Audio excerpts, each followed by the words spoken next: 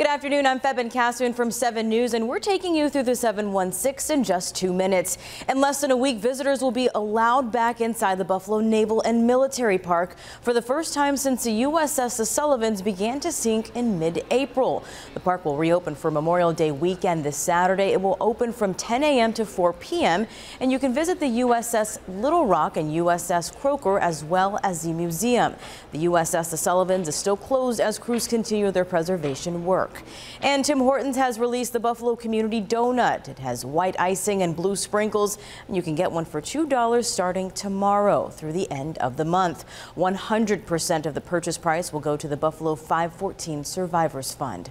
And some Bills fans are showing their support all the way from Cleveland. The Bills backers group there is collecting money and groceries for Buffalo's east side. Last week, one of their members drove to Buffalo with 419 pounds of food donated out of his pocket. This past weekend, the group came back with more. The group's co-president says even though they don't live in Buffalo anymore, it's still home to them.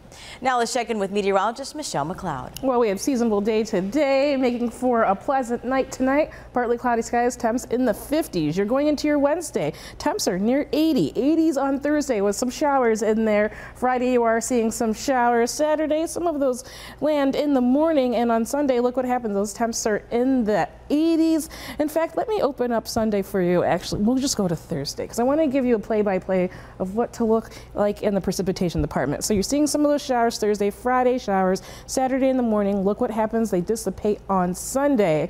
And so for your Buffalo Marathon, this is what your forecast is looking like. Seasonable with those temps in the 70s by noon, 80s for the rest of the day, 80s on Memorial Day.